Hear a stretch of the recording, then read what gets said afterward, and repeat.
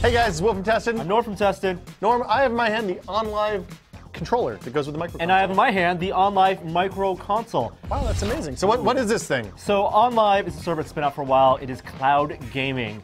And they actually sell this $99. It's a microconsole, so you can basically play OnLive on your big screen TV. You don't have to do it on the laptop. And OnLive is the thing where they play the games on a server someplace and then stream them across the internet with video to you in your home, and it'll run on pretty much anything, including what I assume is probably not a whole lot of hardware in that thing. Yeah, it's just basically a HDMI port, 2 USB ports, Ethernet connection, not Wi-Fi, and you can do optical audio out. They sell this for $99. Okay. It's been out for a while. We really haven't had a chance to do an in-depth look, but let's take a look at the service. And worth mentioning, the controller is basically, it's shaped like an Xbox 360 controller, but they've switched the placement of one of the analog sticks and the D-pad. And there's also media playback for their honestly, stuff. It seems like the D-pad's a little better than the 360 one, just kind of feeling how it works. So let's go over to the couch. Oh man, and don't give us crap because we're not hardcore video gamers. I sure wish there was someone in this office who knew something about video games who could possibly join us. OnLive home screen. This is it. OnLive. This actually came out last year, and it's almost exactly the same because we did the quick look at the iPad app. And this is just OnLive. You can play it using... We're watching somebody play right now. Yeah, the MicroConsole. You can play it on your laptop, on your PC, and on your iPad.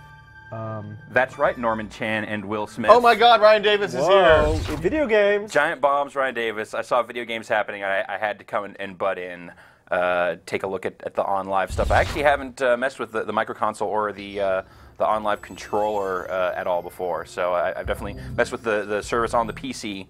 Yeah. And catalog's still growing here. So the MicroConsole plugs in. We have like a, there's 2 USB ports. We have a keyboard plugged in. 2 USB ports. We plugged a USB keyboard in. That works fine. HDMI out, Ethernet. So we are in the very, very optimal, the most optimal OnLive situation right now.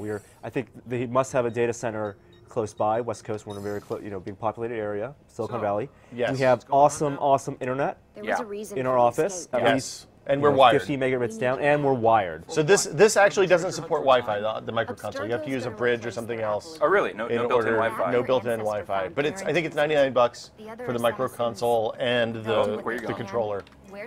And it's 720p video. Yes, that is correct. Which is fine for our TV. This is Assassin's Creed 2. Let's see another game. Something a little faster. This one's going to move a little slow. I believe I have Dirt 2 on this account. Ooh, I like Dirt 2. It's high speed. It's very drifty, so it requires some pretty specific control. Yes. So you're getting ready to watch me ram into the wall. This is important. Low latency is important. This is a terrific test for this. So right now you're in the $10 a month play pack. So you can buy games, or you can buy, I use air quotes if you can't see me, buy games, because you don't actually get a physical copy. Right, and they can turn it off. Right, it's access to games for the full price, $50, $40, $60. I'm not seeing Dirt 2. Or you can buy the play pack, and it's $10 a month where you access these 49 games, some of which are pretty old. Wait, there was. To be fair. So it's interesting, you can also rent games for a certain number of days, like $4 if you want a 3-day pass, $7 for a 5-day pass, or $15 for the whole game. So that was quick. It's pretty impressive.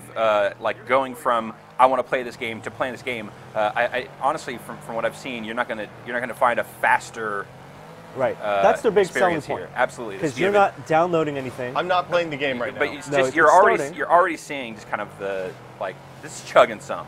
This is someone else playing, but it's frame ratey.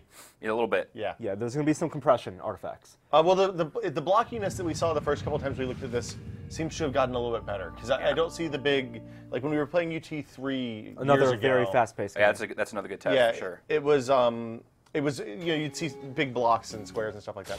I love that all these things are still here and you have to watch them. That's such bullshit, because these are technically PC games because they're PC ports, but they're customized for the OnLive service. That's why you can't access the menus, certain option settings, certain multiplayer settings. But they still can't. They still can't. But they still can't get those bullshit things off.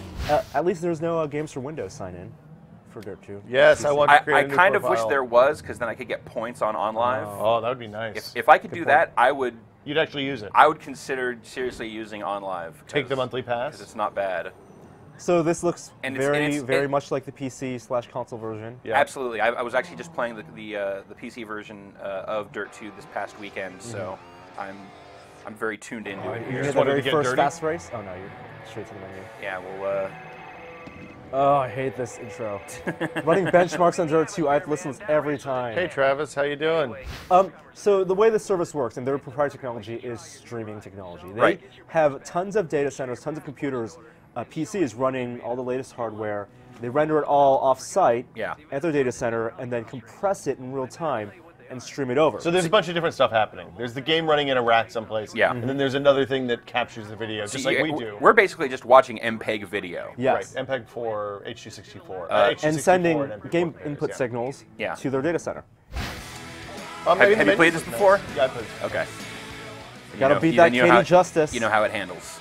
No, I wasn't good at this game. Oh, okay, great. So things I hope to see, no tearing.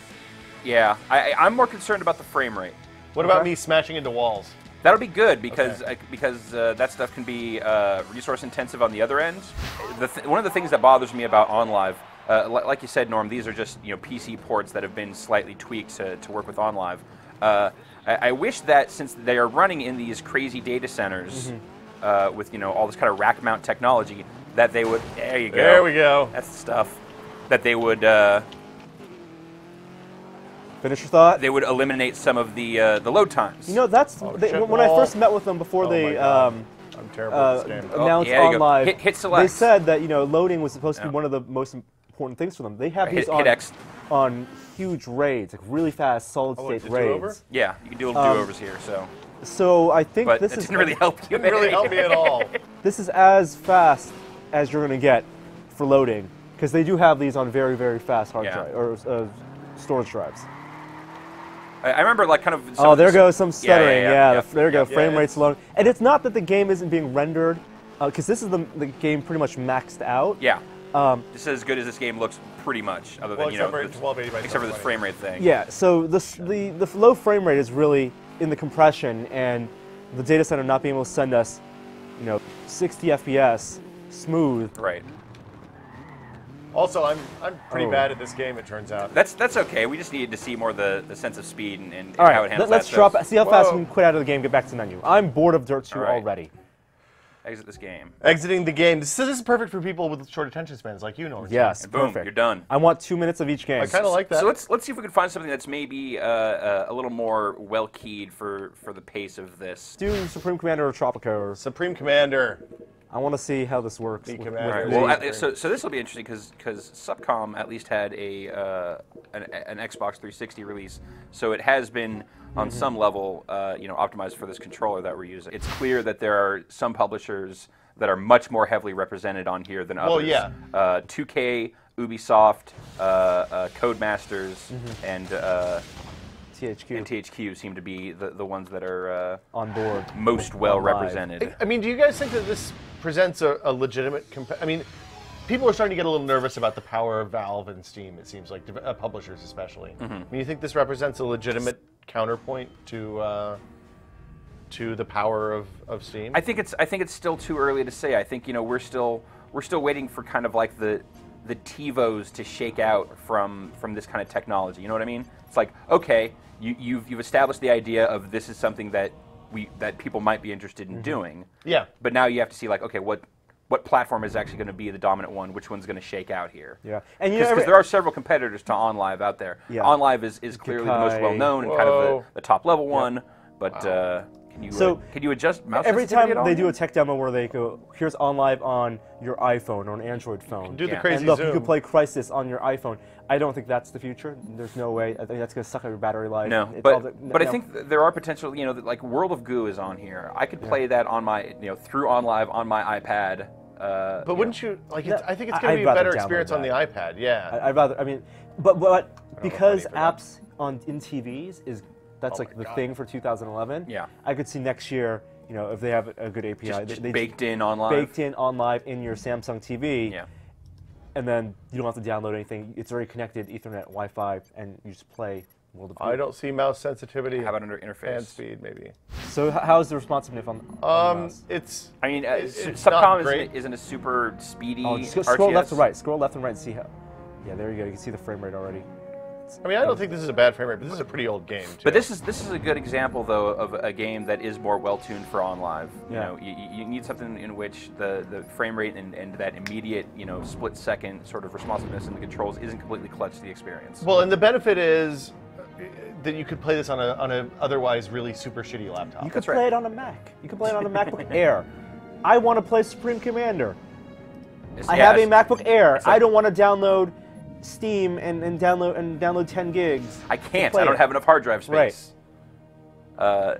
I remember the rules of this game. I don't necessarily want to own the game forever. I just want to pay $10 to play it. Let's see some baseball. Slow game. Let's see some Prince of Persia. That's maybe a decent movie. Yeah. This is an old Prince of Persia, though, right? Yeah. No, this came out last year. This is Forgotten Sands. Is this the one after the just Prince of Persia? It's after Yeah. after the cartoony one. Okay. This one kind of goes back to the Sands of Time universe. I think it takes place between a couple of those Between games. the evil prince Yeah. and the noble prince. This seems to be moving pretty well. This moves pretty well, but you know what? The graphics are actually, I think, turned down on this. The game, I think, looks actually better, at least on the PC. And that's one thing. You can't, if you press start, you cannot change the graphics settings at all. It is what it is. To whatever they've set, right? Yeah. That's Audio, it. video. Yes, that is it. And of course, there are other Exit features in OnLive. The brag clips. You can watch other people. You can be the game voyeur. Right. That has very little interest for me. Let's do Homefront. Yeah, Homefront's the obvious thing to play. I mean, the nice thing about this is you don't have to so download this it from is Steam. It's 10 gigs. Yeah. Are you playing against PC people or Xbox people? Probably PC. You're going to be playing against PC people. I would assume. I wonder if you're playing against just OnLive people. Or if So you're this is playing an against interesting PC one and because OnLive. this is a Steamworks game. Yeah. This has all the achievements in it on Steam, but obviously, this is going to be a version that does not feature that stuff.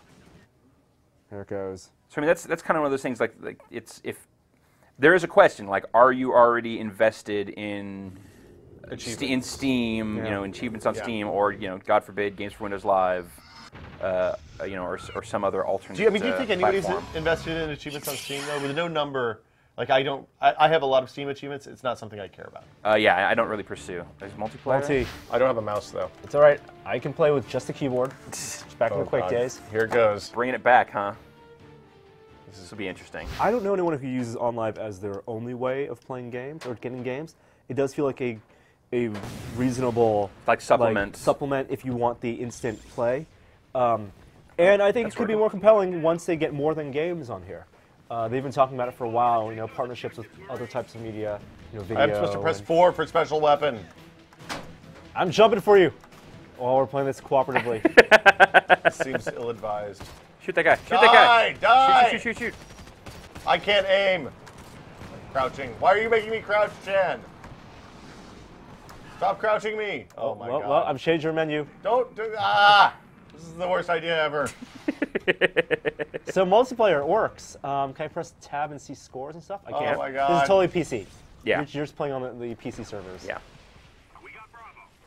Yeah, I would be surprised if they ran a unique OnLive service for this. That's an enemy. He has red over his name. You can tell. You killed the system. You did it. Run! Oh my god. And now you are dead. Two guys, one kill. All right. So I mean, this isn't bad. No. Let's go back to the bricks and wrap it up. All right. So that was the OnLive MicroConsole. Ryan Davis, thanks for coming on with us. Oh, a pleasure. I always like seeing stuff like this in action. It's it's an interesting trend in the world of video games. Yeah. So I mean, you are a hardcore video gamer. How do you feel like this is a? I mean, we saw that multiplayer worked. Yeah. The games look, pretty good. Yeah, I mean, they look comparable to like the PC versions of the games that they have on the service. Yeah. I have to reiterate, I don't think this is a great, your only gaming No. source as a supplemental. Its flexibility is really its greatest strength. I mean, it seems like if you're into gaming, you maybe have some consoles, but you don't want to spend a whole bunch of money on a gaming PC. And I feel like they're still figuring out just kind of like the pricing and the structure of it between like the buying games, but you're only kind of buying games versus the full-on just like here's a play pass, you get access to X number of games. I think over time they're going to figure out kind of a structure that's going to really work for people. Well, and the good thing is that now you don't actually have to pay a monthly fee and buy the games in order to play them. Once they dropped that monthly fee, then that became something I actually consider investing in. Yeah, no replacement for a $1,000 PC. No replacement for a $300 game console. No. If you can get this on a deal for $50 or even free, that's why not? compelling. Why wouldn't you? So for Tested, I'm Will. I'm Norm. And for Giant Bomb, I'm Ryan. See you guys later. Yeah.